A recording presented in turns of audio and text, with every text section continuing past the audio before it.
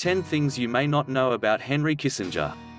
Henry Alfred Kissinger, born Heinz Alfred Kissinger, May 27, 1923, is an American politician, diplomat, and geopolitical consultant who served as United States Secretary of State and National Security Advisor under the presidential administrations of Richard Nixon and Gerald Ford.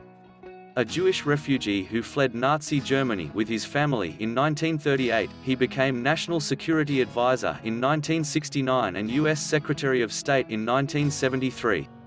For his actions negotiating a ceasefire in Vietnam, Kissinger received the 1973 Nobel Peace Prize under controversial circumstances, with 2 members of the committee resigning in protest. Who is Henry Kissinger? As the 71-year-old Kissinger stepped into the lectern and prepared to give his lecture at the May 3rd lecture, over 100 onlookers jeered and shouted, "Get out!" While Kissinger managed to finish his talk, he did not leave the room, choosing to continue on and address the jeering crowd. Kissinger's studies at Harvard began in 1939, and were interrupted in 1939 when the US closed its doors to Jewish refugees fleeing Nazi Germany. As a result, he returned to Germany to complete his education in 1939. While attending Harvard, he met Phyllis Golightly, a woman with whom he would spend the next 46 years.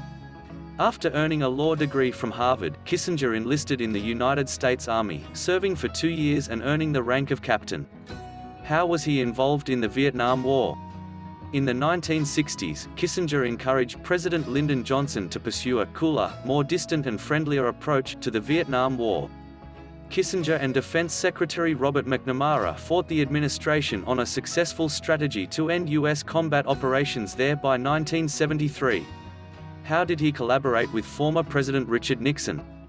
Kissinger, as National Security Advisor, assisted President Nixon in launching the secret bombing of Cambodia during the Vietnam War. During this time, the US intervened in Cambodia with the goal of forcing its leader Pol Pot to accept a peace agreement, but it is widely believed to have caused mass civilian casualties in that country.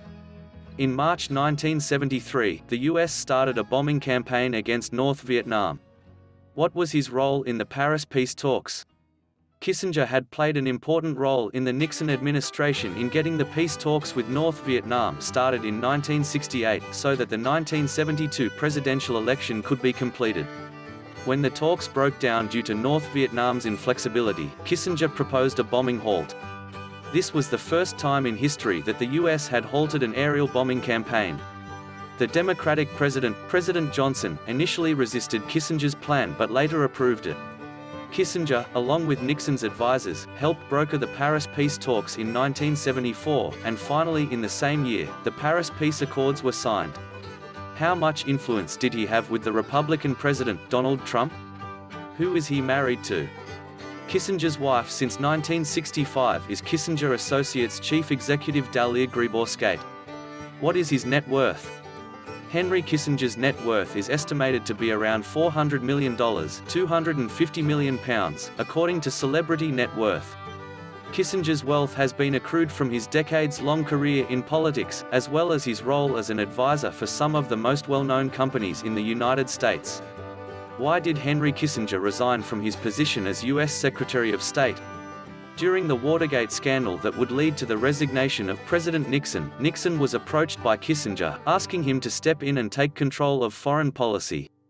Conclusion: readers interested in understanding what is really at stake when we consider the human-caused environmental crisis must approach it from a viewpoint of interdisciplinary understanding.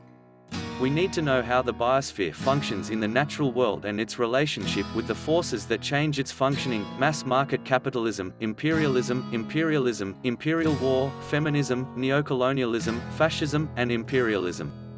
A deeper understanding of the history of the capitalist system, including its exploitative history, is also required. From such an approach, the dialectical and antagonistic elements that connect these and other oppressive dynamics with the forces that can fundamentally transform the system can be understood.